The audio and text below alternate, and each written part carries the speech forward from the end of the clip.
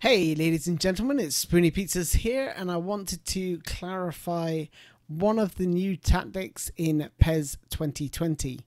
So within the attacking setup, you can go through all these. I will be doing a full tutorial on all these different tactics for those that are new to the series.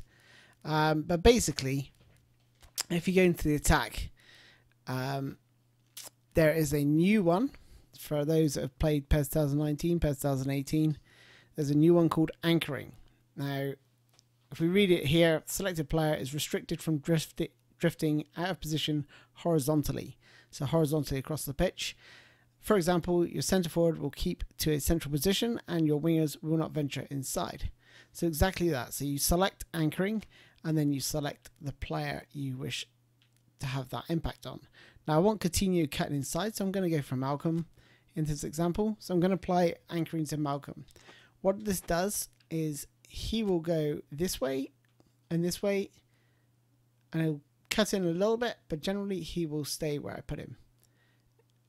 If I take it off, he will drift into these areas depending on his playstyle, which is probably prolific winger.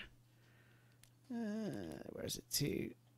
Not sure, but yeah, basically on his playstyle. If we assign it to Dembele, he will just sort of stay in this area here. He won't drift across like a normal attacking midfielder would. Normal attacking midfielder sort of drifts across in this area just here. So with anchoring, he would just sort of sit here. You can apply it to your defensive midfielder. So that doesn't mean he'll just sit here. He will actually still go forward, but he won't literally drift side to side. So could be quite useful, especially if you want to pin a gap between your two centre backs.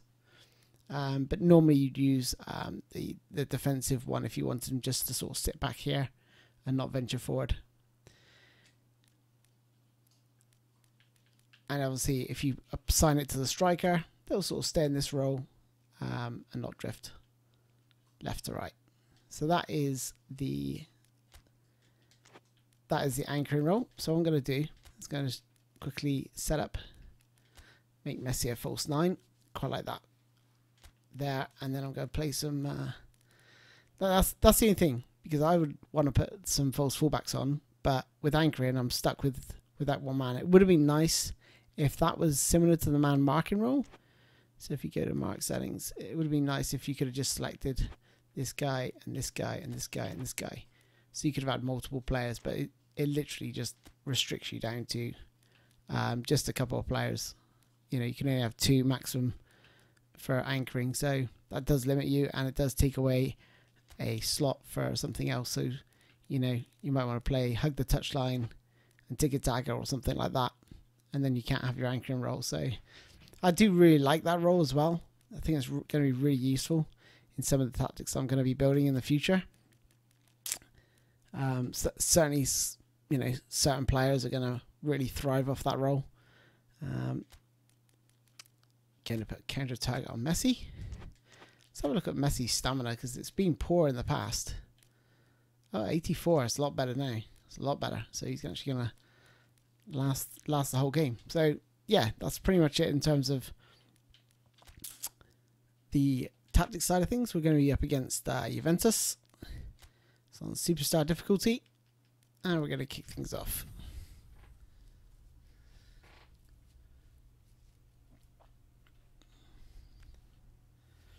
So yeah, the anchoring role looks to be certainly one of my favourites. I love it when you can just play one winger and stick him out wide, and he's just going to stay there. One of the issues with PES 2019 was sometimes they would drift inside. So we'll see what happens between the 2 wide players now. So here's Jordi Alba.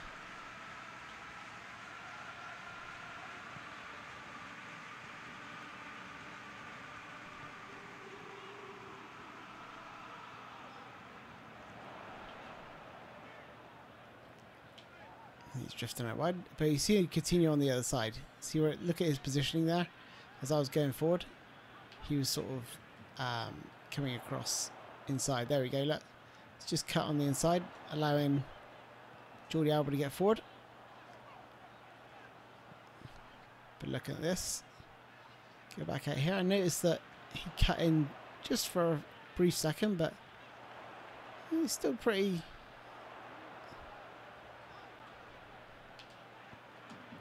Still pretty central there. So I'm not certain it's having the desired effect on the winger.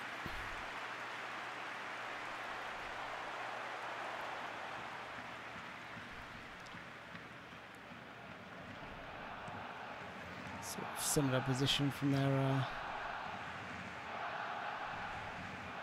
Might be because of the attacking support range 5. Let's make that 10.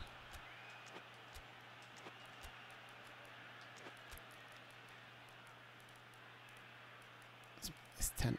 Let's make this 1. Sorry. There we go. Really nice and spread far apart. Good for stopping wing play.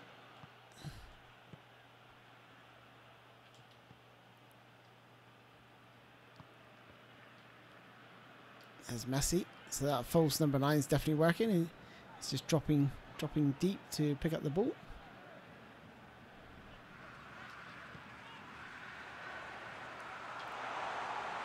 Oh, lovely tackle there. That was a lovely standing tackle. One of the new animations in PES. Beautiful play there. Pulls it back. Beautiful finish from Dembele. That was beautiful. Love the new celebrations in this game, by the way. But again, he's still sort of cutting inside. It's not really adhering to the to that new tactic. Well, the anchoring role, but that is when the play is within the penalty area, like the final third. He sort of moves in. So it'll be interesting. And obviously the right wing forward, you know, that is exactly what it is. It's a right wing forward position. So let me just try. Move him back now. Because that will probably stop him tucking in. Be interested to see what Coutinho does on this side as well. Yeah, he's much wider now. So it's because it was a forward, it's still a forward position, isn't it?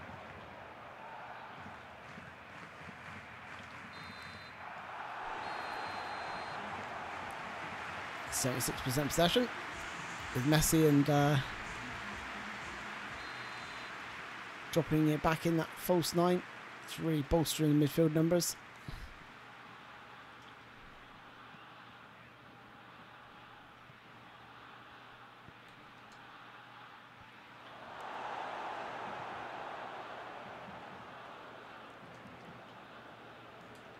Here's Dembele.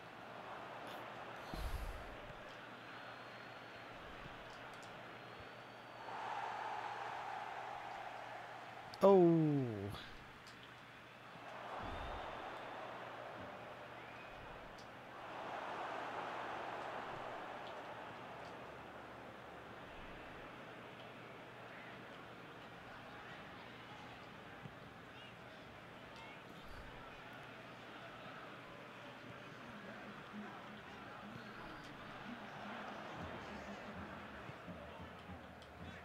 Yeah, so he's staying a bit further wide now in that right midfield position.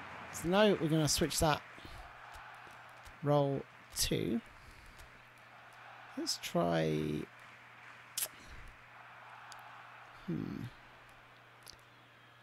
let's try Messi. Let's take off the false number 9. Now he does, let me just, oh no, oh, just wide. I honestly thought I was in. Arrow in towards that top corner.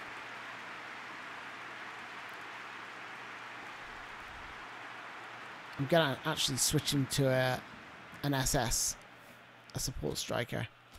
And the reason for doing that is because the support striker tends to drift more and less to the left and right.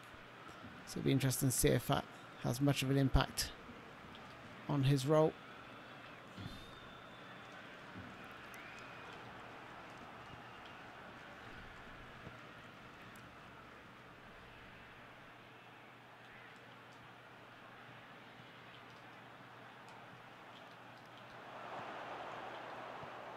Oh, nice. Very nice. It's one of the things they need to fix is the crowd. No sound whatsoever there. Just like silence. I know they are the away team, but come on. Someone in the ground cheers. Unless they've banned all their away fans.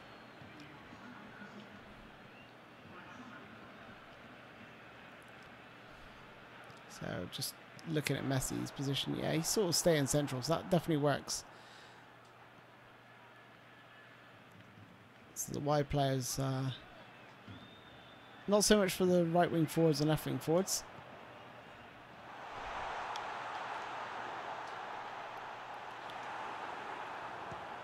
Oh, got a little bit underneath the ball, smashed it over the bar. Little drop of the shoulder there to cut inside, and then just inches over the bar. Should have finished that.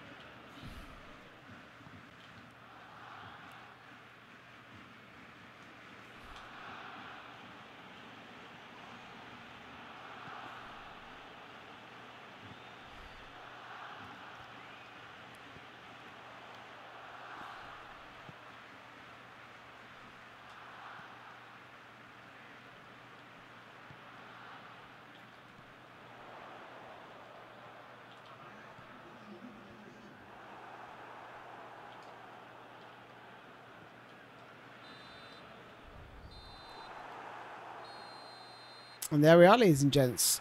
Well, let me know what you think about the anchoring role. Is it something you're going to employ in your games?